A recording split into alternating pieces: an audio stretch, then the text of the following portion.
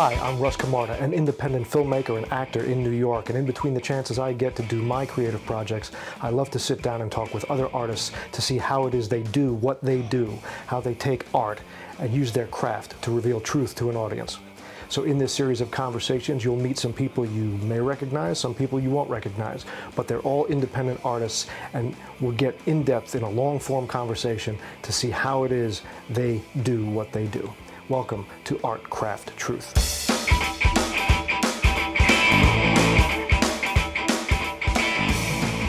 This conversation is an interesting one to me because it explores an art form I know absolutely nothing about, dance. Oya Bangura is a dancer and choreographer originally from Africa, came to this country as a child, studied with the National Dance Institute, the Alvin Ailey Dance Theatre. She's going to explain to us how dance and movement reveal truth to an audience. Her story is an interesting one, and I hope you enjoy it. Very cool. We're rolling. All right. Hey, how you doing? Good. All right. It's good to be indoors. So let me get the name right first. It's Oya Bangura. That is correct. Awesome. All right. So before we even start, all right, this is a special one because you come courtesy of my buddy Ed Uther, and Ed Uther has started. He's helped me with every one of these podcasts just as a helping hand because he has a company similar to mine. Right. But he's really become like a producer now. He's going out and getting guests. He's cutting things. So management. So all of that. For those who are watching, Ed's company is ID Unleashed. ID Unleashed, ID Unleashed, like the id, you know. Mm-hmm. So Ed, thank you so much, my friend. Let's give Ed a nice round of applause. Ed is the man for all your video production needs. Check out ID Unleashed, and I can't thank him enough for everything he's done and continues to do. He's a good human, very good human. He is good, and how do you know Ed? Where do you guys? Oh gosh, Ed, I don't even know what year. What year, Ed? I don't even know what year. Probably 5-6 years now. No, it's even longer than that. Is it? Yeah. I came on the scene, I think, here in Long Island about like 2010 with one of the dance studios, and like you were already there. You were like there, and then like the different middle schools. Sure. It's like just everywhere. Everywhere I went, I was like, hey, I know that guy. Yeah, Ed gets around. Yeah. Ed gets around. So all right, let's start. Let's get right into it. This is exciting for me because I've had a bunch of different kinds of artists on the podcast, but I have had no dancers. Really? No dancers yet. You're my first dancer, so I'm very excited because it's something. Wow. Yeah, I am not even. It's an alien position to me. So before we get into the craft of it, let's get into your story just a little bit. You were born in Africa, is that correct? Yes, Sierra Leone, West Africa. So how old were you? How long did you live there? And I came here in '79, so I was about 5 years old when I came here. Okay. Been here ever since. Grew up here. So do you have memories of that time, or were you a little bit? Yeah. My parents took my brothers and I to the village where my grandmother was. To live for the last, like the 6 months before we moved here, just so we would have some sort of an imprint. Okay. So I remember, being in the village and spending time with her and like the animals and like I had a little monkey, like all these. Oh, that's cool. So yeah, so those memories are dear. Wow. But other than that, it's more just connection here, taking care of our family there. Right. Yeah. And were you always artistically inclined all the way from little? Yeah. Well, I actually found out once I started having an inclination towards dance and theater that my grandmother was a dancer, and she would go from village to village in my country, and like she would perform. Wow. They actually have a name for it, sangajo, which is not a very nice name. She had children.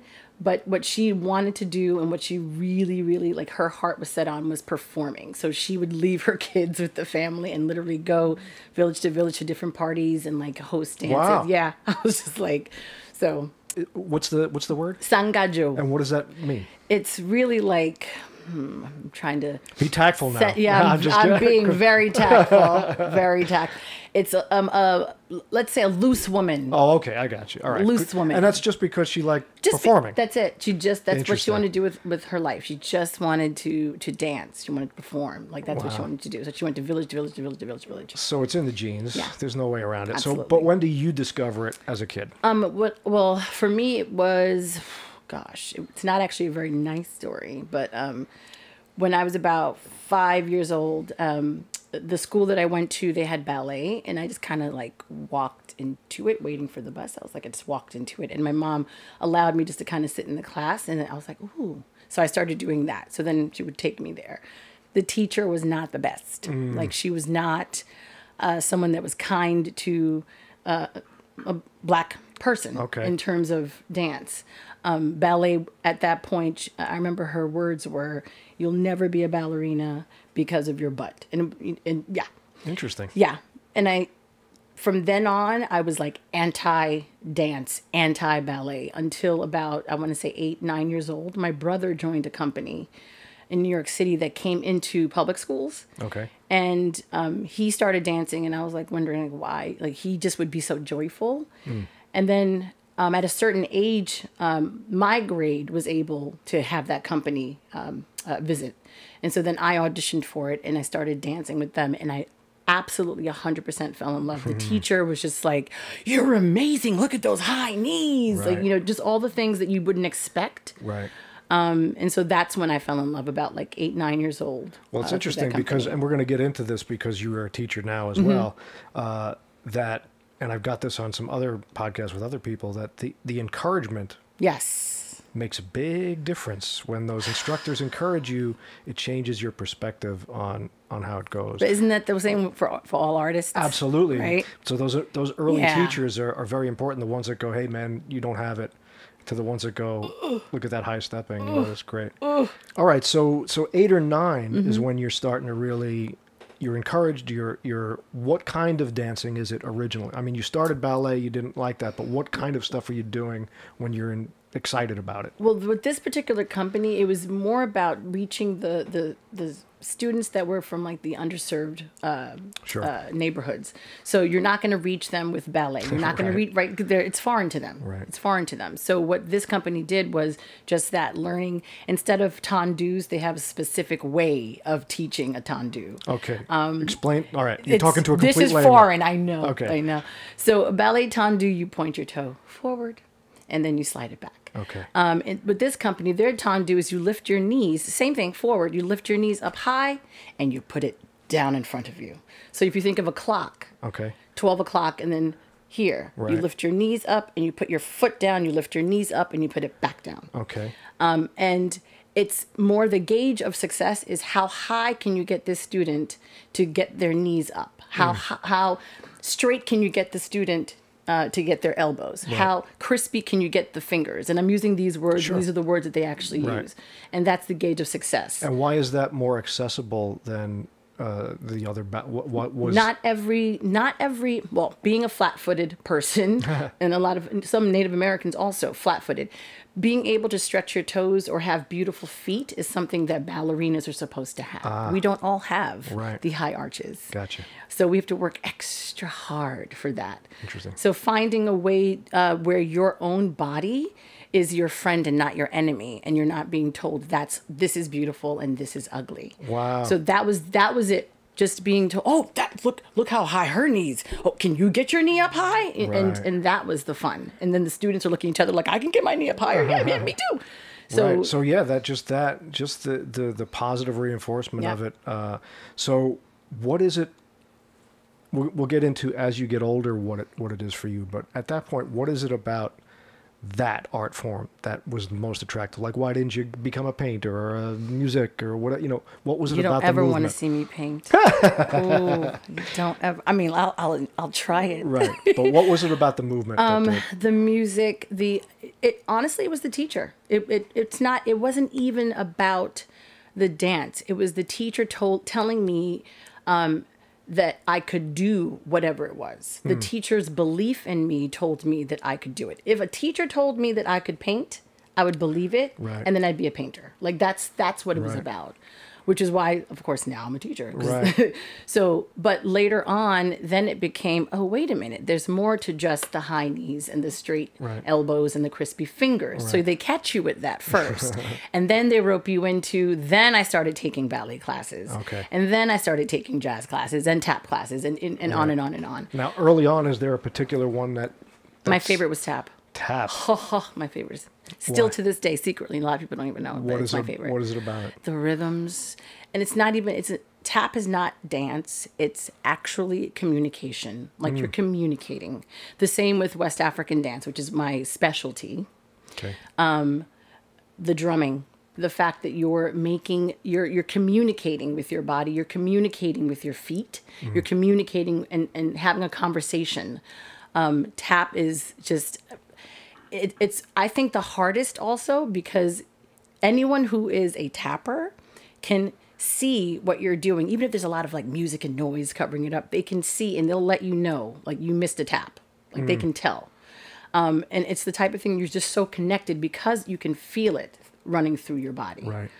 Oh, it's amazing. Did you have heroes other than the teachers that you had? But were you exposed to, you know, yes, the greats and all that stuff? Yes. I got to perform actually with a couple of them, and one of them still alive. Who we went to school together, Savion Glover. Really? Yeah, and he actually was the one who gave me an aha moment. He's been a talented person, and just a very deep philosophical person about tap since he was young. And that's where the conversation about tap is not just a dance. People teach it as a dance, and it's not. It's not just a technique. It is literally a way of life. Language, yeah. It is a language. It's the way you communicate. You don't have to learn a flap if you're home and you don't have taps. You take your sneaker and you flap. Do you know what I mean? It's that accessible. What's a flap? Flap. You take this See, is your. This is the stuff. It's okay. This is the ball of your foot. Okay. You up and then you put it back down. Okay. A flap. Flap. And it makes a sound. Yeah. Flap. So you said you went to school together? How did we were in junior high school together? No East kidding. Harlem Performing Arts. No kidding. His 9th grade year was my 8th grade year. Wow. The craziest thing was we did a snippet of this show called I'm Getting My Act Together and Taking It on the Road, and I had to play his dance teacher. And I'm so like, to this day, you're gonna say I'm Savion. I was like, this is crazy. He's like the tap dance kid. Like Wow. literally at that time, I was like, this is insane. Wow. But yeah, I owe a lot of my later passion for tap definitely to Savion. He also introduced me to different underground places in down West 42nd Street back in junior high and like high school, where we would go and like the old school tappers were still using cool. these spaces and stuff like Cookie Cook and Sandman Sims. Like and I had no idea what I was actually walking into until later on. I'm like, oh my God. Wow. Oh my God. Like I was like, oh my God. Like this is amazing. Wow. So yeah. As you're getting out of childhood, was it a performing arts school that you went to? So what's that experience like? Now you're in with all kinds of other people who are just like me. Who are doing What's But that about? before that, I was National Dance Institute. That's right. Yes, right. But that was the family that introduced me to, again, not just the love of dance, but just the love of self. Like I was discovering who I was. Okay. And what I wanted to do with the rest of my life at the age of like 8, 9, and 10 years old. And this is NDI. NDI, National. So how do you get involved in that? They still to this day, they go into schools and they audition students, grade levels. I think usually it's about 4th and 5th grade. They come into the school, they audition you, and it's built into the school system where for 40 minutes, that one of the grade levels will come in and work with a teacher and a live musician. Live music. A teacher and a live musician. Right. And they, for 40 or 45 minutes, they work on a dance. Later on, what happens is there's like a mid-year show and then there's an event of the year. So all of these schools that have an NDI teacher and a musician in it, they all get together. My year, they all got together and we performed all of the different dances that we learned at the Felt Forum, Madison Square Garden. Oh, how cool is that? So like that? thousands of students from everywhere, Jersey, Harlem, Brooklyn, Queen, you name it. It was amazing. And they still do it now though. It's a lot smaller in scale, but it's just as effective. The pedagogy, it's just as effective. And it's what's the wonderful. experience like as a little kid? All that. I mean, were you struck by it? Absolutely struck by it, amazed. Again, not knowing what I was actually a part of until much later. I started teaching for them and then realizing that's what they were teaching. You know? What was that realization? Oh my gosh. What did you realize? I mean, we'll go back. We're going to jump around the timeline here, but what was that realization? Well, they have a 2-week teacher training where you're not sitting at a desk and learning about this is how you teach. Okay. This is the technique. You're actually working with students and you're learning hands-on how to teach. Right. Their pedagogy. And once I got into the 2-week teacher training to work for them, I was like, oh, this is why they did this. So specifically, a lot of teachers want their classroom to be, you need to come in and you need to listen to me. You need to make eye contact. And when I say beautiful feet, you show. And does that work for everyone? Does that work for any artist? Right, yeah. No. So it's this child responds to this, and this child is going to respond to those are high knees, but look at those fingers, you know? So it's like trying to encourage the things you do see in each child. Sure. So, and I always wondered why it was that it was the person to the right of me had better elbows, let's just say, and I was always picked for the higher knees or the higher, you know, it's just sort things of like that. treating everybody like an individual Exactly. and playing their strengths and emphasizing their strengths. Yeah. Thank you. You got it. Perfect. All right. So, I saw a clip. Ed sent me a clip when you were a kid of Dancing with Mary Tyler Moore. That was NDI. That was NDI, right? Yeah. So what was that about? It was a television thing it was a 50th anniversary of something? Well, am I wrong? No, that was the Felt Forum. That was the Felt Forum. That was, I think, my first Felt Forum show with Madison, with NDI. NDI they have a lot of people who are invested in helping students to learn about the arts. So not just dance. They learn about theater. They learn about music, classical music. Harry Belafonte is one of the people who every single year has helped to sponsor a school. Wow. And it's the only way that it works. It's a not-for-profit, right? So there's people who come in and they'll just adopt a class. Sure.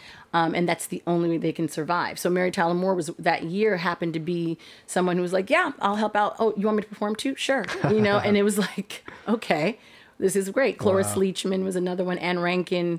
Wow, that's cool. Like Alec Baldwin, I believe, sits on the board. So just all these people who are invested in not so much like putting their names out there, but like, what can I do to help? Like, how do I reach you? And as a kid, are you aware of... You didn't really... Not a clue. Didn't know what was going on. Not a clue. Not a clue, right. Not a clue. But it was fun. It was absolutely fun. It was and the people were wonderful, So it wasn't, oh, do you know who that is? It was nothing like that. It was just like, oh, you're going to dance with this lady. Oh, cool. Wonderful. How you doing? Cool. So... It's Mary Tyler Moore. Yeah. Yeah. No idea. That's no fantastic. Idea. None. So as you get older, how long do you dance in that in NDI? Like how long are you part of? Is that like a whole lifetime kind of thing, or like how does that work? Oh, I wish. I think after junior high, it just so happened my junior high school was also part of NDI, so I was able to stretch my my time with them from 9 years old till almost high school. Okay. Right. So I went to East Harlem Performing Arts, and they were part of NDI.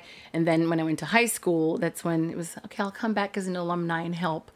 I'll come back and volunteer. And that's usually what we do. So it was a performing arts high school that you went to? I went to all girls boarding school. Oh, there you go. Yeah. There's an experience. Wellesley, Mass.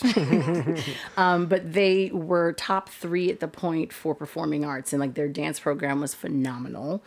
Their theater program was phenomenal. And that's actually, even though I was always involved in theater and acting, that was where I actually fell in love with the craft of acting. Then we can talk about that as well. Oh my gosh, I meshed the two together there. Excellent. It was amazing. So yeah, so that was Dana Hall. That was Wellesley, Mass. Wellesley, Mass. Yes. Dana Hall. So what do you, as you're getting older, do your tastes change? As you're growing through high school, I mean, you still love tap and all that stuff. At what point does the West African, which is now your specialty, are you always... You're good. Like, no joke. This at Dana Hall. Okay. See, I'm paying attention. Sometimes I get it right. It was at Dana Hall. Okay. It was at Dana Hall. I used to, I'm going to be very candid. I used to, because of the experience with ballet, it always stems back to that. It no joke served a lot of how I navigated life and the arts. And, you know, am I welcome in the classicals? Am I welcome in theater? You know, and I didn't ever feel welcome until I went to East Harlem Performing Arts. They introduced me to Black American, and I say this because it's just culture. I believe it's just culture, right? They introduced me to Black American writers and playwrights, and and then also allowed me to play parts that I shouldn't play. Like I had the starring role in The Secret Garden, and I had to, you know, I had to put on a British accent, you know, things like that, and so that was interesting for me to see that. Oh, well, maybe I can. So at Dana Hall, I was able to play parts that I shouldn't play. I was cast in roles that I shouldn't have been cast in. And then they started saying, hey, listen, you're good enough to choreograph. Why don't you choreograph a show? And I was like, wait a minute. So just there were some little snippets of encouragement there. How old were you at this point? This was 60. High school. So 16, 17, you're going to choreograph your first show. I choreographed The Wiz, yeah. Oh, that's awesome. Yeah. But before that, my dance teacher, a white woman, Rebecca Rice Flanagan, love that lady. She introduced me to a love of modern dance at Dana Hall. And she is a ballet-based human. And gave me the love of that at Dana Hall, like really learning the technique with love. But then she also brought in outside masters. She brought in Adrienne Hawkins, who at 40 years old, she, and I'll never forget the story. She was a Black woman, 40 years old. She'd gone to law school and she decided to take a dance class and quit law school and went back in, got a degree in dance, opened up her own company and successful. She gave us a master class in West African, you know, dance. And I was like, I guess I'm supposed to be good at this, right? And I'd had, of course, some experiences of my grandmother, you know, like just in life. I'd had experience, you know, dancing through my culture. But this was permission to openly be okay with dancing it with other white girls and like Filipinos and Asian girls.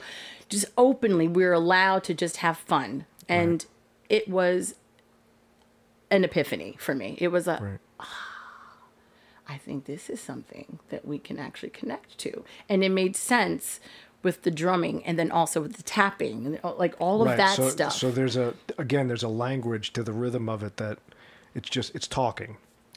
We communicate and we communicate. It's here. Like I remember just putting your hand over your heart and all of us feeling and hearing our own heartbeat and then starting just with that, you know, starting just with that and how profound that was for me because we didn't have to do anything else that day.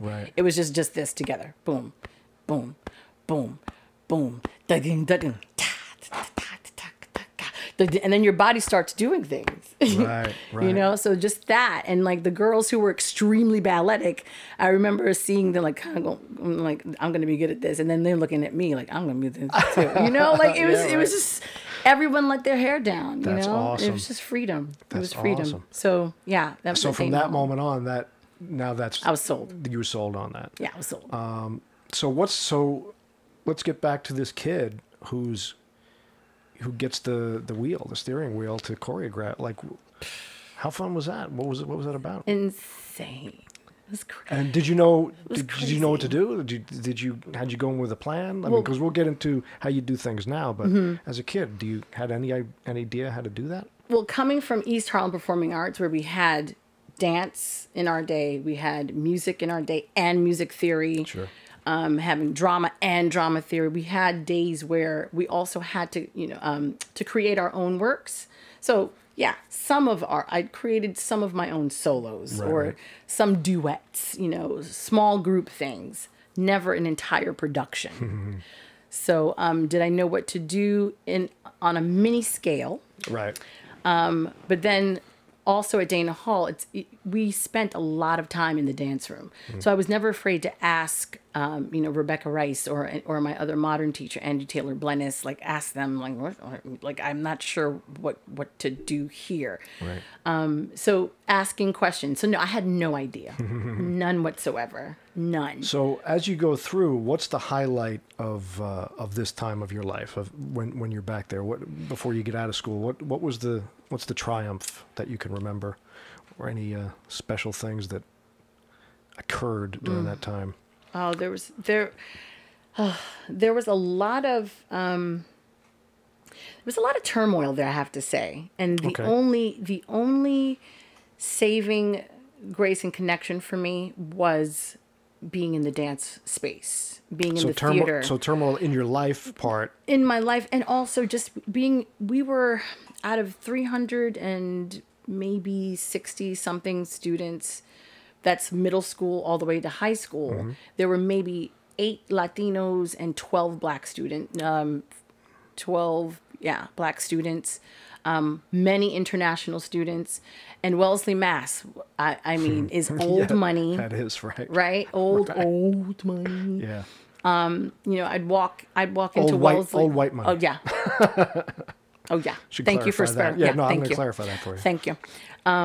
I'd walk into Wellesley and like I felt like I was on display, Interesting. just walking. And it was weird because coming from New York City, and I used to live like near the UN, because when we came here, my dad was a diplomat. We came here, so we lived amongst white people and international people. Sure. So. And then moved to Harlem. Well, Beekman Hill. Beekman Hill, right. And then moving to Harlem later on, for junior high school and everything, that was a culture shock. Coming to Wellesley was the biggest culture shock, because that's when I actually realized I was black. I'm not even kidding. Like, that's when I realized I was black. I had never had any issue I realized. If you're comfortable talking about what makes you realize that, what's the It was the first time I'd ever had the N-word thrown at me in school. It was out of school. Okay. Well, that's the thing. It's all girls boarding. Right. So where we live on campus, Sure. People can just kind of drive through and screaming at me, "Get out of Wellesley!" and "Get out of Wellesley!" As I'm like hanging out with my 6'3" white boyfriend in front of where my dorm is, where I live. Right. Wow. So that and just being in like, what did that just happen in front of my house? This is like my 3rd year here. Wow. So but also a lot of other things happened in that school, like swastikas. Interesting. Where they're just popping up, and I'm like, what's happening? Like, what's happening? And being affected by that, even though it has nothing to do with me, it still has something to do with me. Yeah, sure. And what Dana Hall was great about was being able to have like a town hall meeting about certain things like that, but then no follow through. Right. So feeling as if, we're going to address this, but we're not going to really address this. So going into the theater or into dance was the solace for a lot of us. Being able to use our craft to create a response. So instead of sitting with and Get Out of Wellesley, I created a piece instead called Spirit. I remember that used all of my sisters, and when I say sisters, I mean all of my sisters, period.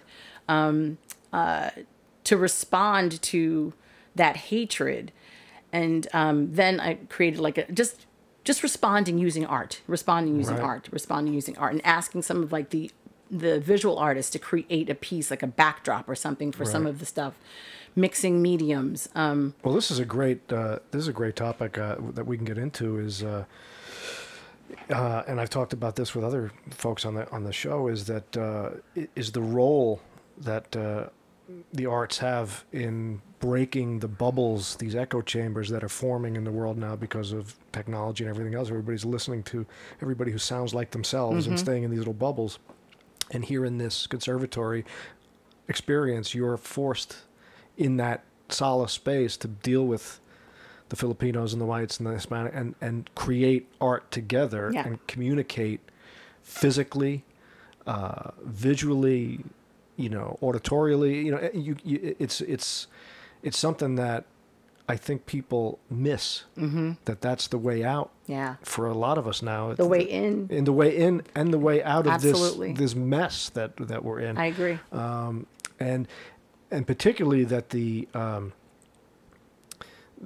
way the craft is being presented to you at this place is different than that first ballet teacher.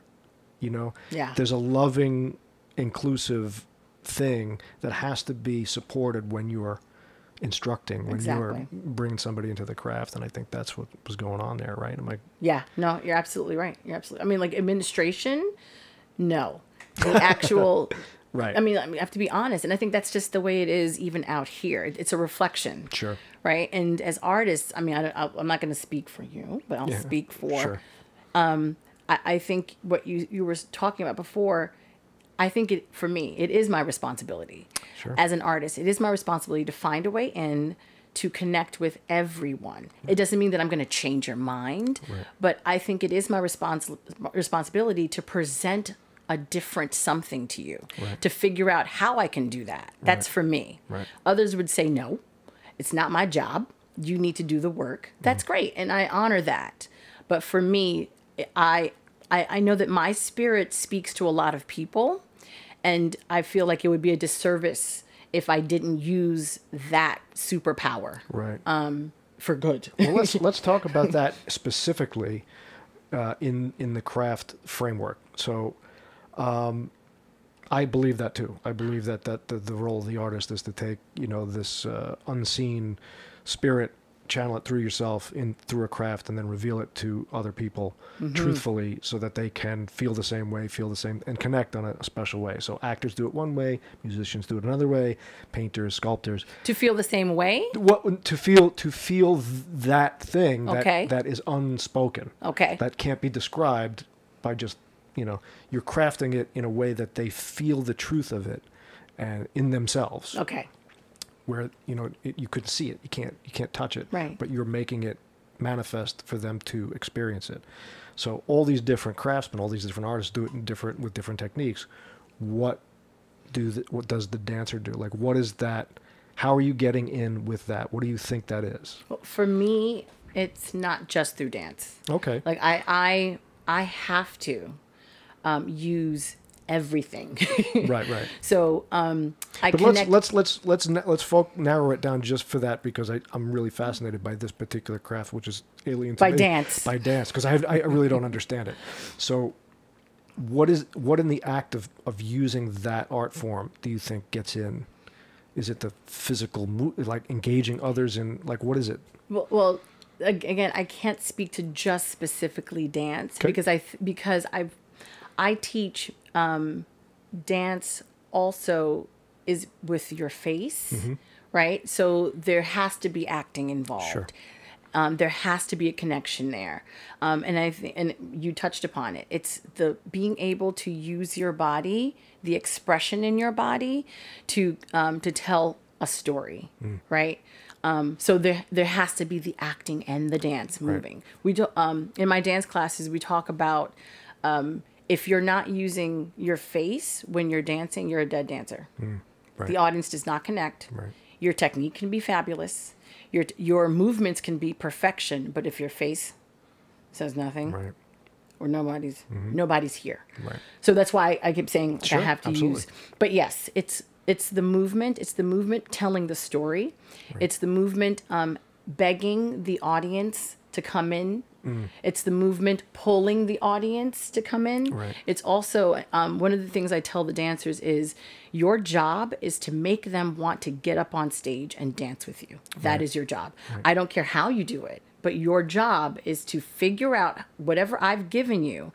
How are you going to mold that into your own, so that a particular person sitting in row A, that front row, or in row Z. Right. How is row Z going to move down through those seats and jump up on stage? Like that's your job. How are you going to do it? Right. Well, I think that's fascinating, and I've always felt, especially for live theater, as opposed to filmmaking, but the blocking, when I direct in the theater, the blocking is always mindful that this is an audience participation sport. Because when you're in a live theater, participation sport, absolutely. yes. I mean, in the theater, they can look wherever they want. You're not directing the shot. They can look over here. So your job when blocking is finding ways to direct that energy along pathways so that their heads move, so they're physically engaged in looking far upstage. Or, I was always taught that the most boring place is center stage, downstage center. You know, you want angles and so dance is the most clear expression of moving that energy, making their heads move in the You just gave me an aha moment. Oh, good. I like that. Because I suck at directing. No, I mean, I suck. I find that hard to believe. I start, like, I'm talking about it now and I'm sweating. Because they ask me to do it and I'm like, no, I can't. I don't do that. Right. They're like, but you choreograph. I know, but I don't direct. And when you just said that, dance is the clearest form of, it just went, oh. Yeah, exactly. Oh, God. Yeah, it's really, remember, it's always directing, you're dealing with a ball of energy that's like a flamethrower, and wherever you point it, that's where it's going. So if that audience is engaged in the visual picture that you're setting, the more off angle, the more, where you can get a tennis match going in the audience, the more you engage them physically, they can't be pulled out of the piece once they're in it. You got them. Yeah. So dance does that just instinctually. It's just that people are moving all over the stage and they're dancing. But even at a static piece, understanding where to put people so that you're breaking lines and you're doing it. That's all the blocking is. So it's fascinating to see the physical interaction of dance. That's what I always, because I can't dance a lick, so it's fascinating. Obviously, you can. No, well, I can watch it, but I can't dance it. That's for sure. You don't want to see me dance. See, I'm Italian. They expect you to dance. They expect me to lay bricks. Listen, I can't do that either. So listen, I can't do. They expect me to make pasta, so that's all I can do. You can teach me something. All right, so let's get back to, is this something when you're in school, right, and you're doing this, is this something you're thinking, when I get out of here, I'm going to be X, Y, Z? What were you looking to do when you got out of school? That's what I secretly wanted. My mom wanted something completely different. What did your mom want? Well, look, I'll say this. I would say, I'm going to law school. And my mom would say, no, be a paralegal. Like if I said I'm going to medical school to be a doctor. Lower the expectation all the just time. a little bit. Okay. All the time. My dad was different. It was, what do you want to do? I'm like, well, I really would love to dance. Well, then go do it. But he also was far away. He was, freedom fighting in Addis Ababa, Ethiopia. Wow. While I was, in Wellesley, Mass. And so, the connection was mommy's the one that I had to. So, so when I was there, I would just remember thinking, I wish. And I remember that summer, actually, my junior year or my senior year, I'd gotten an agent. I started doing a lot of acting and going on auditions and things. And, an agent, I auditioned for Clueless. And the director was actually in the room, and she was like, you're not going to get the part as Stacey Dash, but I want you to call this place. And the director gave me another agency to go to. She was like, I think you've got something. And I remember going home and telling my mom, and it was, no, Oya, I will not pay for that. And I'm like, what? Mommy, the director. And it didn't matter to her. It was, I will never pay for that. You will finish and you will go to college, and that is that. And I'm like, wow. And I remember thinking, this is like the biggest mistake ever, but I'm going to do it. I'm going to go to college. Let me answer this question. All through your youth, NDI, into the performing arts school, were they encouraging? No. So they just did it because you wanted? How did you do it? How did you get in all those My things? mom, to her credit, my mom was left to take care of 3 kids on her own. Dad, like I said, freedom fighting out there. Wow. You know, and so mom worked like 2 or 3 jobs to support us. Right. So a lot of the time we were latchkey kids. You know, Sure. we, especially at that time, like in the 80s. That's absolutely. My older brother, you know, I know my very older well. brother, you know, he would watch us. We lived in Harlem. The community was our family, Right. so they watched us. We grew up in that community. I went to all girls boarding school, so I was very protected in that Gotcha. way. And then from there, I went straight to college. So there was always like a protection. NDI was, like I said, the family where I was allowed to actually take a look at, you know, this is what you love, so just do it. And I was safe to do it. Right. We had families that would take us on the bus or on the Right. train so that I would get there. So Sure. that was the support. My mom sometimes didn't even know that I was going on like rehearsals. So, well, interesting. At all. So I was gonna. So mom is protecting you. That's her job. That's what she's doing, right? Mm-hmm. Right. You know, even if it's Right. dampening some dreams. But was she aware of? Like, did she come see your stuff? Did Nope. she? No kidding. Not until, like I said, a lot of the time I didn't even tell her because I knew Right. that the answer was going to be I have to work. And so I didn't even want to hear that. Right. So the support came from the NDI families. Wow. Staying over their houses sometimes so that we could go to, I mean, like literally when I say that, like I tell them to this day, they saved my life. NDI saved my life. Because I could have gone completely a whole, and at a point I did, and it roped me back in. Like the arts saved my life, Wow. being connected there. But I think my mom finally saw me perform at the age of 30 something. Wow. And I'm 46. Wow. And she was like, "Oh, That's what you've been doing all these years. God damn yeah." it. Like, "Oh." You told me you were taking the bus to the supermarket. Like, what the no, hell? mommy, this is why they kept me, always doing this. They're like, "Oh, it was one time." Wow. But she's still, to this day, you should get a real job.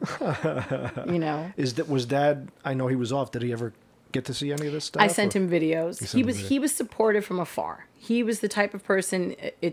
He was an overachiever in a lot of ways. So he wanted his children to also to mimic that. It's Right. like just shoot whatever it is you want to do. Make sure that you're the best at it. That's Right. You said he was a diplomat. Yeah, he. And then what's the freedom fighting thing about? Well, I call it that because he was recalled from our country, Sierra Leone, to go to Addis Ababa, Ethiopia, to try to work with a faction that was getting Mandela out of jail at that time. Wow. From Addis Ababa. So he was working also to try to connect the African nations. incredible. It was that he passed away in the coup attempt in my country, but again, it was one of those things where he was someone who believed 100% in something. Sure. So that also is something that I have gained from him. When was that? How old were you then? Oh gosh, this was like I want to say 2000. All right, so to you're about 29, 30, something, Just somewhere about. in the 20s. yeah. And do you think was he proud of all the stuff you did? Yeah. Yeah. Absolutely. Yeah, you loved the videos. and stuff? Absolutely. That's great. Absolutely. Like everything was just, come look at my daughter, my daughter, my daughter. Oh, that's so awesome. So yeah. That's so it was good. awesome. So you get out of school, you bite your lip, and you go to college to study what? What did you end up doing? I studied, gosh, I was minor in women's studies, history major, Okay, with the idea that I was going to go to law school. that was the idea. Going to That was law the school. idea. Okay. And it did not work out. Actually, Pop passed away I was in 98, because that's actually when I left. That's Okay. when I left BU.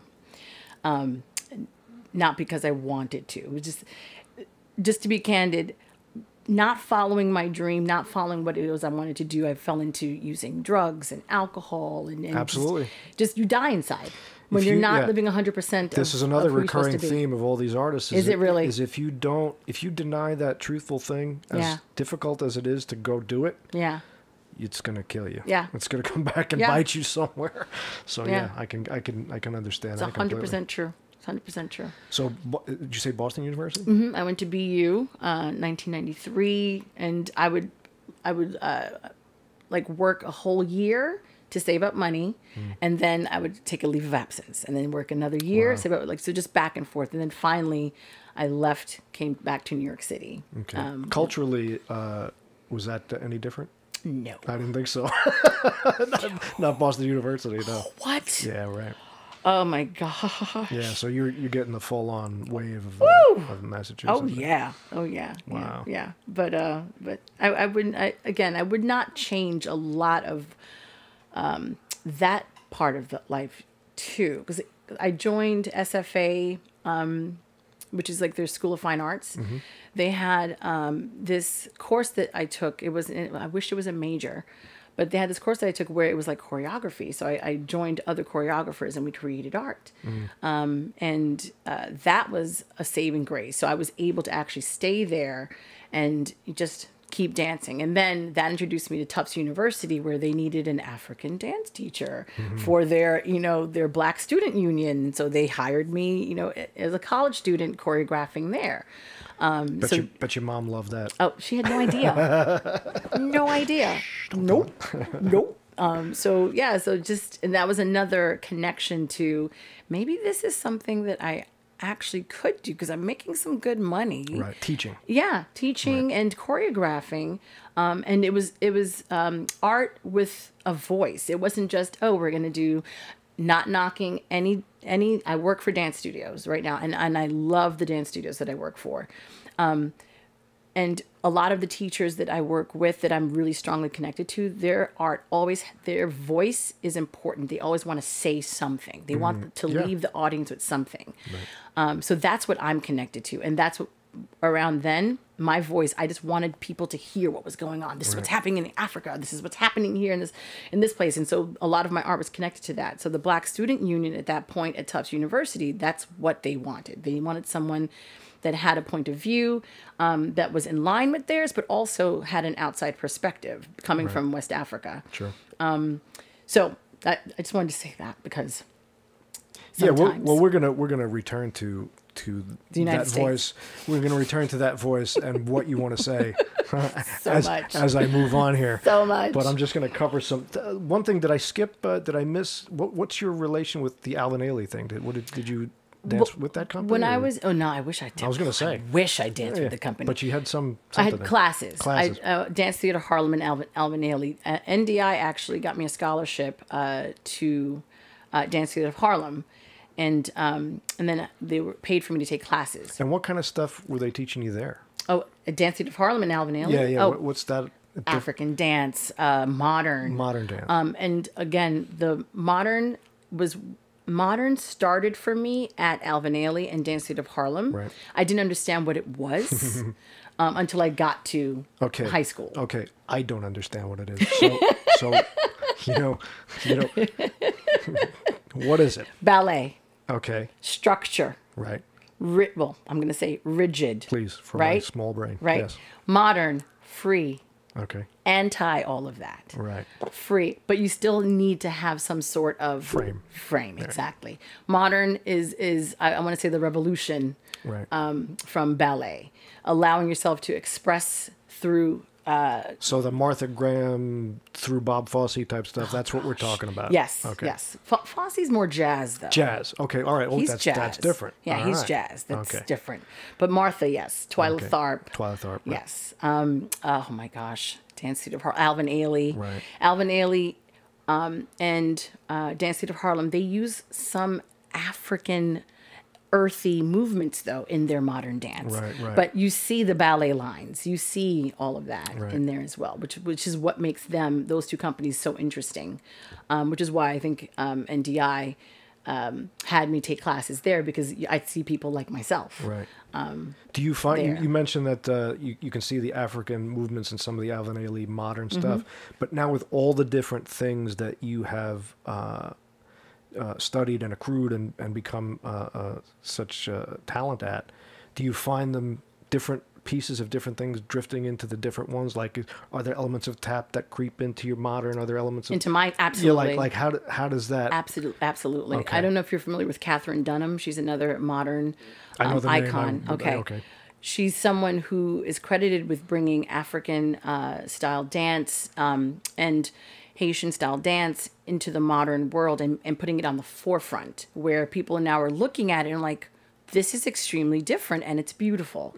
So yes, and she is she's a lot of my technique in modern is what I use from Catherine. I absolutely take tap and I'll put it in there. I absolutely will take even some ballet lines and put it in there. Right. And I cross my eyes. I know. Yeah, right? well, ballet's right. It left a tough taste in your mouth. Right, exactly. But at the same time, I also know that there's a place for it. Because without some of the foundation, you will hurt yourself. Right. Absolutely, you will hurt yourself. But yeah, I'm a dancer that loves to mix genres within, so that everyone gets an exposure to it, so that everyone, it's accessible to everyone. Right, and there's value to every one of these techniques, and the more you can melt them together, I mean, you'll know as an actor, because you're an actor as well, and an acting teacher as well.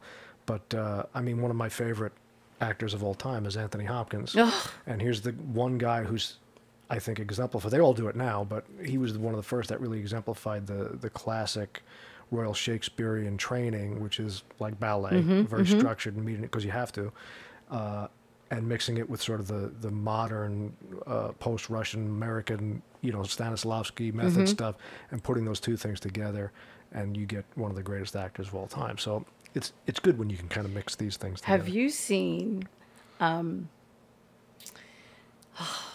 Christopher Walken? Coriolanus. Have you ever seen? I know I did. I haven't seen his Coriolanus, no. In junior high school at East Harlem Performing Arts, they took us to see Christopher Walken in Coriolanus. And I was blown away. I had never been someone that, was, I wish I could be a Shakespearean actor until I watched that production. I know it wasn't just him; it was also the directing. But they said that's a violent, intense. Everybody chops everybody up in that. Well, right. I'm in junior high. Right. Yes. They set it in a time period like they were mafioso, basically. Okay. Perfect. And just what he brought to that was what you're talking about. It made it accessible. Right. Kids from Harlem. From El Barrio, which is where our school was, they understood what was going on because of the way that he gave us, the way that he fed us. Well, he's a dancer too. I know. he's a tap dancer. Yeah, that's right. Yeah, absolutely. Right. Yeah. So I just feel like the more open you are to the arts, the more open you are to centered in your craft, but the more open you are to allowing other things in. He was talking to you. He was saying, "Oh yeah, I hear you. You're great. You're amazing." Stop playing games. Where'd you get this guy? What? He said, "Let's dance, babe. Let's talk. You being you." Yo, that's really good. Like I had to once you bring up Walken, I got. I'm sorry. Lovely. So that's the beautiful thing. I won't do it anymore. No, you can. You can at all times. Please do. But yeah, that's the thing. If you can understand that there are no borders in all of this, and the more you liberate yourself, you keep it in the frame, you tell the story, you stay on the story, but you liberate your soul to express it all different ways. You can talk to people different ways. So well said. So now you're teaching for the first time, right? Yeah. And we're talking about Tufts and everything. Is there a particular part of teaching that you're falling in love with? Is there something that you discover about the instruction and the inspiration to some young kid some other kid that you're feeling now? Well, at Tufts, I was like the same age group as them. Oh, okay. All right. Because I was a student at BU. Right. Being hired by their student union.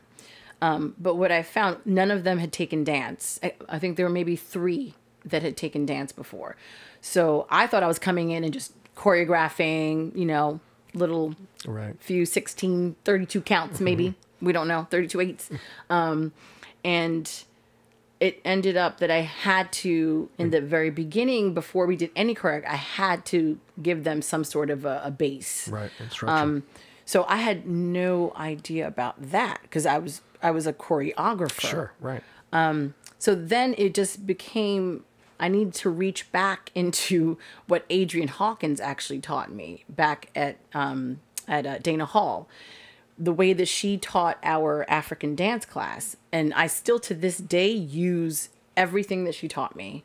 In terms of starting as a beginner, whether you're a beginner or you're an advanced, That's right. you have to go back to the basics. That's right. And that's actually what I still to this day tell people. Like, if you stay in the basics, you never have to go back to them. Absolutely. So I go back to her over and over again.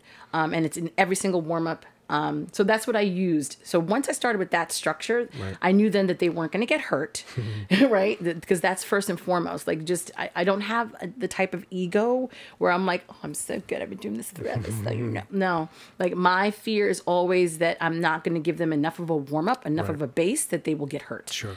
So starting from there. After that, when it came to choreography, it was, let's start just with what we did in the warm-up, and let's just repeat that in the beginning. But as you're doing this, is there a different feeling in you now you're instructing and you're seeing result? What does that feel like for you? That didn't happen until at the end of the actual production, watching all of it. Because when I was in it, it was more I don't know about you as an artist, but the judgment of self. Oh, well, that's we're always constantly fighting. Only me.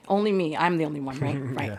So while I was in it, it was more just, okay, good. Oh, good, you got it. But not really connecting that I was encouraging people. It wasn't until afterward that I was just like, holy things I can't say. You could say whatever you want. I'm like, holy shit. Yeah. Like she looks really good. I can't believe it. Like, what? He did, like, it was afterward that the aha moment came. Like, I could do, like, I can do this. Like, I really could. Right. The scary thing, though, was in that aha moment, it was the maybe I'm not meant to be a performer at the same exact time. Right. And that was like, whoa. That's interesting. And that it had to be one or the other. I couldn't believe it. Yeah. At that very moment, I was just like, right? Because you always hear, and I think back to it now. I remember hearing those who can't teach. Yeah, right. Those who can't do teach. Thank you. Right. Those who can't do teach. And I remember hearing it over and over again, but it never really penetrated. Right. So later on, as I looked back at that moment, I was like, oh, I was allowing that moment, that latter phrase, part of it to actually navigate the rest of. Right. Just so dangerous. Yeah, no, I mean, yeah, but that's what was happening. You were letting that phrase from somewhere you heard it somewhere just creep in. Well, what I love about what you talked about the basics there, because I taught acting for a while, and I love teaching. I haven't done it in a long time, but I loved it. I used to run a little studio. And what do you love about teaching? Exactly that because I taught sort of a basic scene study, basic, understanding how to create a character and all this stuff, and just basic stuff. But my theory was that it's all basic stuff, and I had people who had done tons of stuff and people who had never acted in their lives mixed in the same classes, because we're going to get rid of your baggage for the people who have had all this baggage, and then the other people have none, and often they were the ones who had the biggest breakthroughs because they had no other technique baggage that they were bringing in. But the idea is that the Major League Baseball player is taking the same batting practice that you're taking. It's the technique is the same. Yes. It's at the repetition of it creates a higher level of proficiency, but it's the same thing. That's right. So what I loved about it were those moments in classes where you go, they got it. Oh, you got it. Oh, did you see? You see how that felt? The truth came out in that moment, and you never saw that. And you could see they never saw it before, never felt anything like that before. The rest of the class felt it.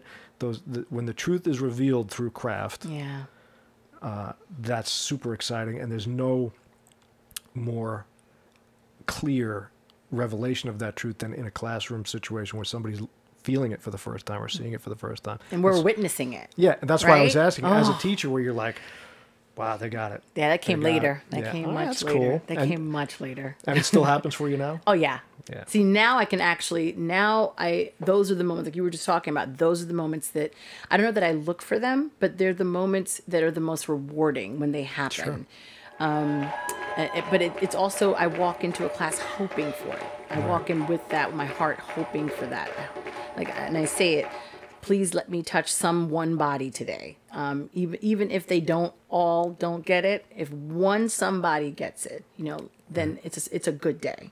Right. And it happens a lot more and more with the little babies, like the little ones. Sure. Because they're the not least amount of baggage. the judgment, right? Yeah. The judgment. Yeah. We artists, we just do ourselves a disservice, like beating ourselves up in the middle of our breakthroughs. Well, there's no way around it, because the idea is to minimize it to the smallest degree. Minimize it. I mean, that's why the people like the Brandos and those people of the world were so good, is because from one moment to the next, from one line to the next, they were on it. Mm-hmm. They hadn't judged the last thing they said.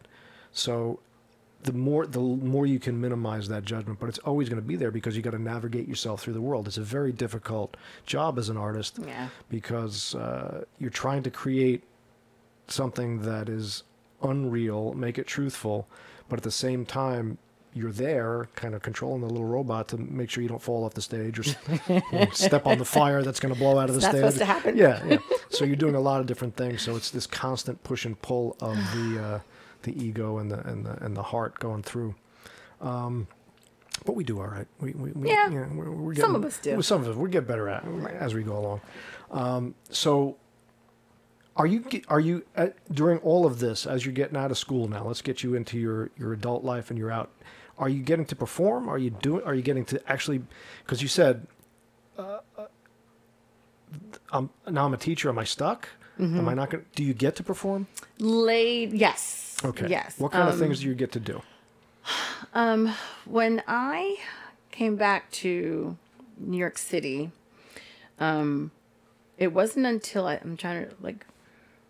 wasn't until I think I moved out here to Long Island that I actually started performing again. Before that, friends would be like, "Aren't you a dancer? Can you, I'm having a party. It's going to be an outdoor lawn thing. Can you do a modern something for me, please? It's for my mom's birthday." And I'm like, "Okay, sure." You know, like those things, Right. but not back to stage. A friend of mine, when I moved back from BU, a friend of mine, she is a director, producer, and she started her own company, and she started doing like some film things and some stage things in like small cafes. So she'd be like, "I know you're an actress, but can you also choreograph something for me?" And I'm like, "Sure, I can do that." And she was like, "But can you also be in it?" And that was the start of me doing both. Right. Club Groove down in the city, and was one place, and being connected to there, and then Joyce Soho, we would rehearse in all of these different places in the city that were dance places. So I started connecting with other dancers. So I'm teaching, and then I'm also being asked to perform. Right. So then it was, well, so maybe I can perform a little bit here and there, but I still need to make money. Okay. Sweet. And there wasn't making money, you know, just performing. So I started doing both, and not really paying attention to the fact that, you know, you may not be able to do this as a career. It was like, you know what, why not just try? Right. Like, why not? And do you feel, do you feel comfortable with that now in your life? Do you feel like where you're at with the, you know, it's like, I wish I could perform more. yeah, hey, well, I know that. I'm at a point now where that's like, I wish I could perform more. Right. Before it was like, I'm terrified to go back on stage. I actually went back to school to get a theater degree, where I was forced to go back on stage and, you know, cast in lead roles. And I'm like, oh my gosh, why am I doing this to myself? And I think the most comfortable was always when I'm dancing, when I'm performing, not when I'm acting and dancing. So yeah, all right. This is interesting. So, when did you first get introduced to acting? It's all As a child. early. All right. As a child. So you're acting all the way through. What do you see as the correlations between the two crafts? I mean, do you see similarities? Do you Absolutely. find things that you enjoy about both that are? Yes, one is my haven. That's dance, because I can be whatever character I want, and I know that sounds crazy because that's what they say about acting. But for dance, the judgment isn't there. I'm most comfortable connecting with the audience through dance. even though, and I feel like my strength as an actor comes out more and easily as a dancer. I'm told that I'm pretty good at acting too. Again, do you see how I'm kind taking a guess that that's I'm probably like, right. Yeah.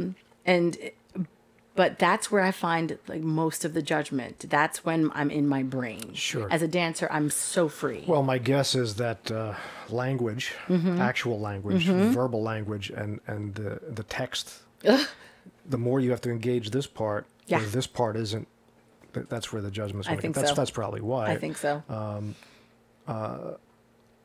It's so much fun. Oh, yeah, sure. It's so much fun. Yeah. It's terrifying. But communicating with that audience, it's freer Yeah. with dance and more direct, probably. Yeah. More direct. Yeah. So, so let's talk about one thing you said before, which I want to explore now, at this stage where you are now, is you said you want to be able to say something through the art. It's not just about technique. It's not just about putting on the show and creating the picture. You want to say something. And I'm always about story. You know, it's plot I could care less about, but what is it about? What's the story about? I don't care if it's cowboys or space people or what. What's the story? So what are the story you want? What do you want to say through your art? Oh, so many things. Let's pick one. There's so many things. I mean, if I were to say, to connect to like one thing. Or at least what's like speaking to you right now. Right now, what's Yeah, speaking we're to moment me to is moment. We're doing some Meisner here. Civil unrest. Right. Civil unrest, not being able to communicate civilly. Right. And I waffle back and forth between communicating civilly and what that means for a black person as opposed to communicating civilly and what that means for a white man. Right. And I'm specific about white man because Sure. I know that women, period, have their own Right. their own issues.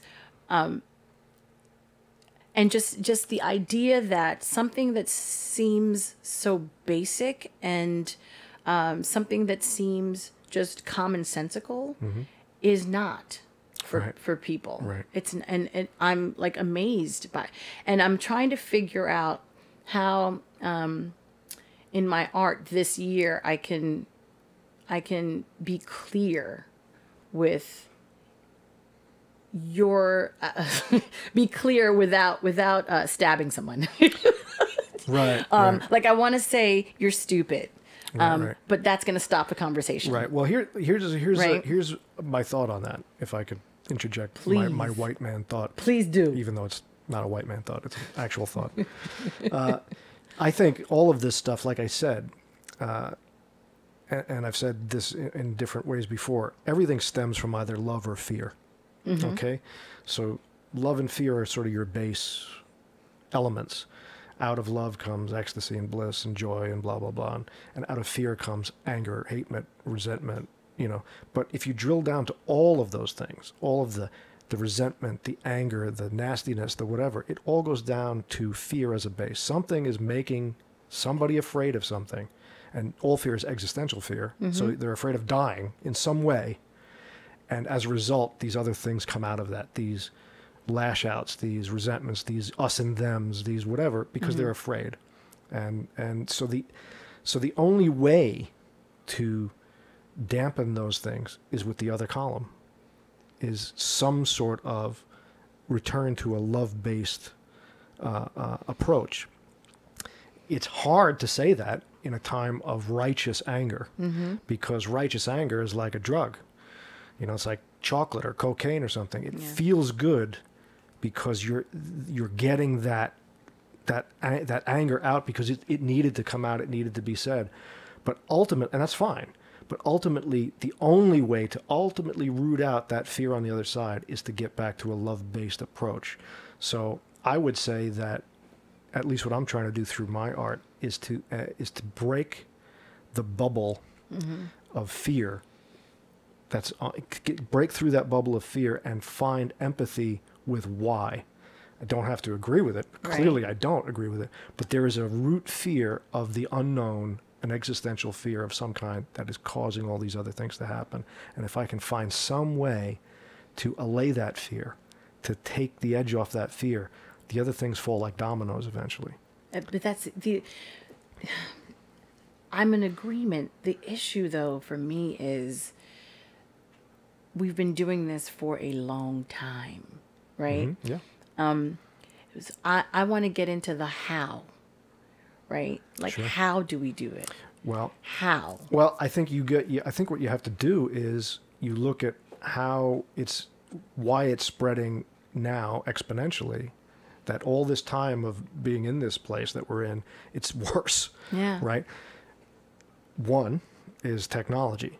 Absolutely. And what's happened is this little screen creates these echo chambers where I don't have to, when we grew up, the radio station and MTV and whatever played everything. Mm-hmm. Right? Right. Now, I got my own little niche. I don't have to ever listen to anything else. I don't have to ever look over there. I don't turn on channel 2, 4, or 5. I can go to Fox or MSNBC and I get just what I want. Right. Period. So I think there's a science fiction solution to this. It's like an Independence Day, when there's the mothership and has all these little drones and everything. You have to send a virus up into the mothership. Dun-dun-dun. To break. It's happened. So we have to approach it that way. We have to, this is the tough part. I think we have to be the ones that are the responsible ones to reach out to the other bubble. You have to break through the other bubble because they're not going to. Nope. And that's the tough part because, again, like I said, the anger in us, the righteous anger of the injustice that we see is like, well, I shouldn't have to do that, Mm-hmm. But there is a way that I think you have to inject the love virus somehow. I don't know how, but we're artists. I hope we can figure out how to do it. Yeah. And I guess my question to you is, regardless of my theory or not theory, let's get back to what you were saying, which is telling a story through art. What in your specific craft do you do? Do you do it? Would you do shows? Would you do Yes. Like what? Put on pieces? How does that look in real life? Well, in the dance studio world where I teach, like about 2 years ago, when another black person had been killed in broad daylight. One of the things, and also just there were a lot of things that were happening with black women and just with women and young girls. Okay.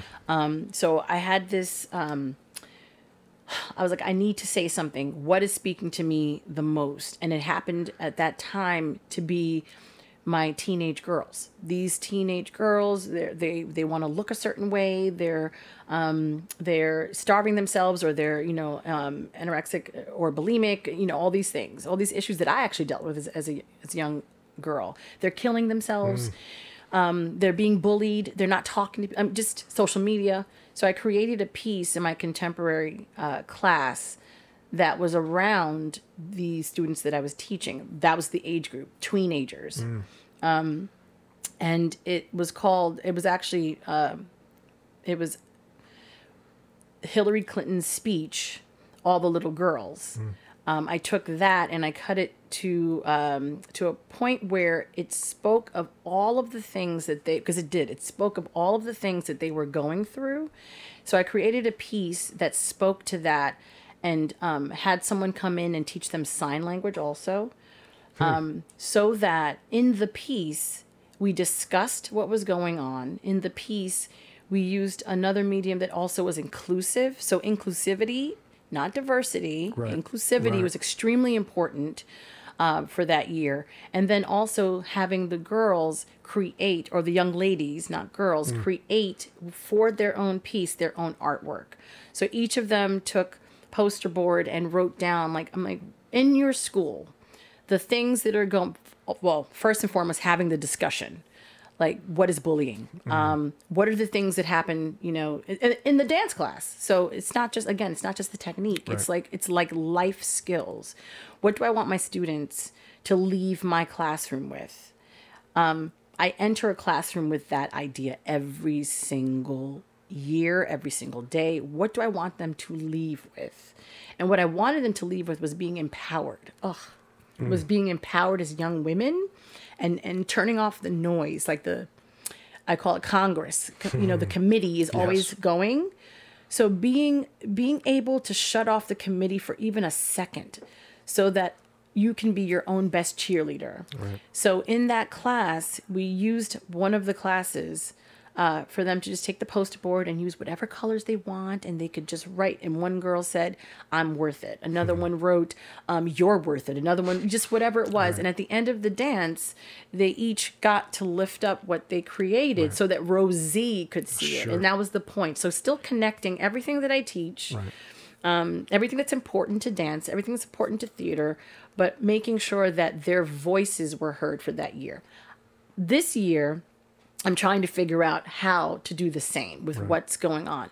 But there's so many things that are speaking to me that I'm just finding a quiet moment to let it drop in. Right. It's sometimes hard. I also have 2 kids. I have 2 little girls. Their father passed away going on almost 2 years. So I'm raising these 2 little girls on my own, a 5 and 7-year-old. And it's important to me. I know it's connected to them. It's important to me that my voice has something to do connected to them on a larger scale. Well, I would say that this ties into the judgment part as an artist. That if you can remove the part of you that says, "Let me think about how to do this," and just do it, physically express it. Especially as a dancer, I think you're going to bypass some of the Congress in your own head and get to this. I didn't know I was going to have therapy today, Ed. I didn't know. This is like a blessing. Miss Oya didn't know. Okay, go ahead. No, please preach, brother. Please. I'm just saying that I find that the quickest way to get to short circuit that, that thing is to get into physical action and get into the, it's like writing stream of consciousness where I don't know how to approach a script. If I'm going to write a screenplay, just start going. Get on your feet. And they'll talk, and it's the same thing. And I'm curious, what do you think, although I think I'm touching on it a little bit, what do you think is the specific thing about dance telling these stories? Like, is there something for those girls that they're getting out of that they wouldn't get out of, a debate club or whatever, like, is there something specific that you think the physical part of dance does? It's the physical part of dance and also the classroom setting. Right. Everything that I learned from NDI, I bring into my classroom so that it's the safest space that they will find in their day. That's it. And they know that they can be jerks when they come in. They're allowed, and I tell them that they're allowed. We have language also that's created in there. Mama hoo hoo. What is that? You can be as mama hoo hoo as you want with Miss Oya, but when Miss Oya does focus electric, you jump back into it, and we're back. So we can play, and we must play. And when I say play, I mean through dance. They're allowed to come in and bring their TikTok. And all that, so they can bring all of that into it, because teachers always tell them, stop with it. No, bring it all in. And then when we focus, electric, we jump back to it. Right. So they know that it's the safe space, first and foremost, it has to be established. And it's not just me for them, it's them to them. Right. Because they can be their worst enemy to each other. So, and I don't allow that. Like, that's just not allowed. Like, that's where we don't play at all. But then through dance, like I said, they use the TikTok, all of them memorize TikTok movements, but will not memorize any of my contemporary stuff. Right? And they memorize the TikTok movements at 150% energy. Right. But if I ask them to give me high knees in contemporary or Afro beats, right? Or to give me some crispy fingers, I'm like, why am I fighting with you? So letting them see the connection of that, allowing them to actually do some of that movement in the class first, and me putting whatever text it is that I want on top of those movements that are accessible first, so that then now I've roped them in, and then we start peeling all of that stuff away to get to, this is what we want. What do you want, though? And that's the other thing, is being able to give them the technique so that they feel confident enough. I work with recreation students, and recreation versus competition. I don't know if you know anything about. Okay, good. No. I'm trying not Competition to. is like you're specifically focused on. Right. Competition, you're focused on specific movements that are going to be judged in competition. Points, yeah, right. There you go. My recreation students, recreation is you're coming into dance. Right. You're just coming into dance. That's it. And I love working with them because they don't have to worry if their toes are not pointed every single time. We will get there. Right. They are given the opportunity to get there. I'm not going to keep, like I remember the teacher always tapping like my butt. I'm like, it does not go in any further. Like this is it. This is what you're gonna get. So being able to understand that this is what we're working with, but then language with them. What do you want? Like, what are we going to work on this year? Right. Setting goals for themselves. Like, what is something that you want to learn from me this year so that we can make sure we put it into the dance? Allowing them also, giving them choreography moments where, all right, next week, 8 counts based on whatever movements we did in our warm-up. You have 4 movements that I taught you today. Put them together any which way that you want. For 8 counts next week, you're going to show us. Right. So they don't have to worry about, I have to make it up myself. You've already been given the movements. Right. Move them around. So being able to, and they don't, what they don't realize is that they're learning language that way. They're also taking ownership of their own dance. Right. It's not my dance. Right. It's their dance. Right. So inserting whatever they give me, I don't care if it looks current. It's going to be in the dance. I'm curious. Do you think, to return back to the very beginning, when that ballet didn't speak to you because it wasn't presented to you properly, with love, do you think that that this craft in particular can break, and have you seen it break some of the cultural barriers? Ballet or the things that I do? Dance. Oh, dance. With all your technique, everything you make, can you see applying these different techniques to actual human beings learning it? Do you see a little of that wall breaking down? Yes. Are you optimistic about that? I am. Like you had said, I can't dance, and it's a word that we don't use. Can't? It's a dirty word. I'm sorry. I apologize. Yeah, I will tell your mother. I would tell whoever's in charge of you. Right. I'm gonna tell. And I say that in class. I also taught at the YMCA, and we had the students make signs that says, like, CANT, we don't use that here. Like all around the room. Sure. It's a dirty word. Right. I'm not able to do it right now. I'm working on that right now. Right. I'm not able to do that yet. Right. Trying to change that language, even though it's just words. It's just words. But the power that you give, the life that you give that one word, like I navigated most of my life based on that one teacher. Right. And what that one teacher told me. So that power that we give that word, we remove it. Okay. Right. So you can dance, just so you know. All right, good just to know. So you know. That's good to know. But pretty excited about that. But and that actually is like a challenge. It's a happy challenge. Yes. When I hear one of my students, I can't do that, Miss Loya, and I'm like, oh, but wait, can I do it? Yeah, but so wait, if I can do it, gotcha. Like, am I better than you? No. Oh, all right. I'm just saying. You said you can't. You said I'm better than you. I'm just saying. Yep. being able to turn that around so that their language changes in the classroom, but then changes in their own life. Right. So, Miss Oya, let me ask you this question. Yes. What is the cant that you're getting around for yourself right now? For myself? Yeah. Come on now.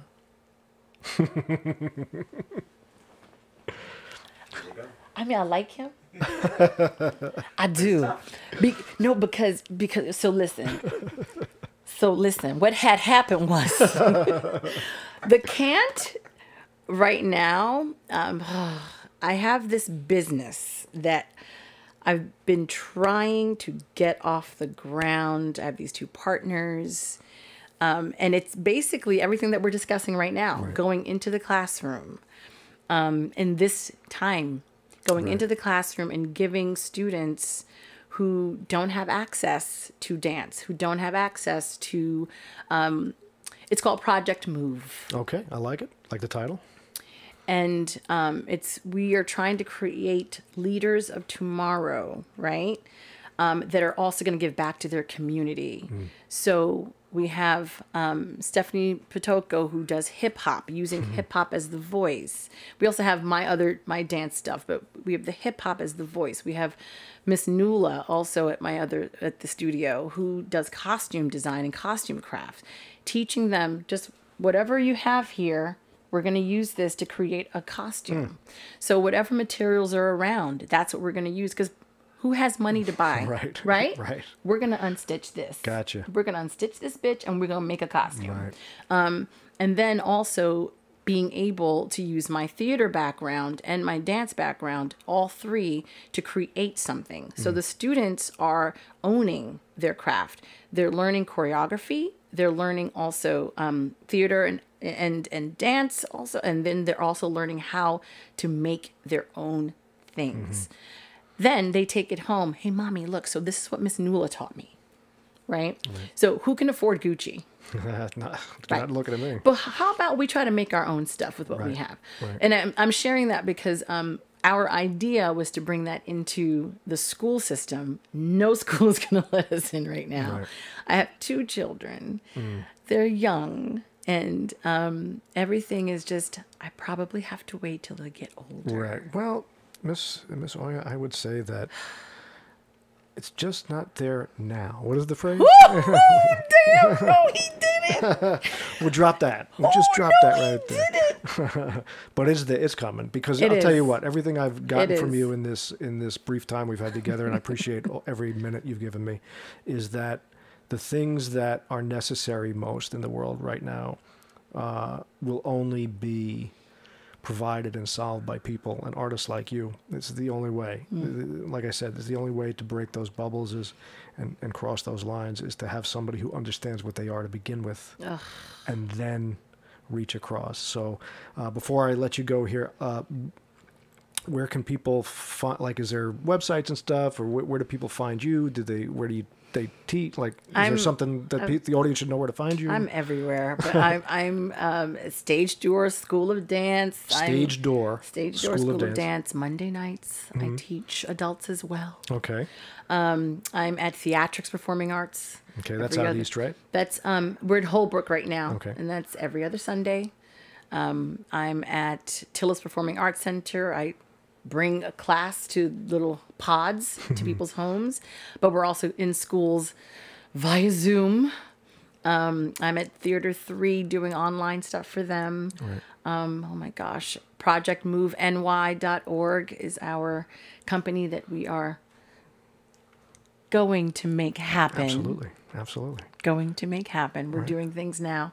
And hopefully the YMCA Bayshore will open up again for dance. That's great. So you're just spreading it everywhere, I'm all over the place. I'm all over. Well, I appreciate you stopping by here. This was awesome, and it was my pleasure. This was great. This is also very uplifting. I needed this. I didn't realize. Good. So I needed. I feel good about that.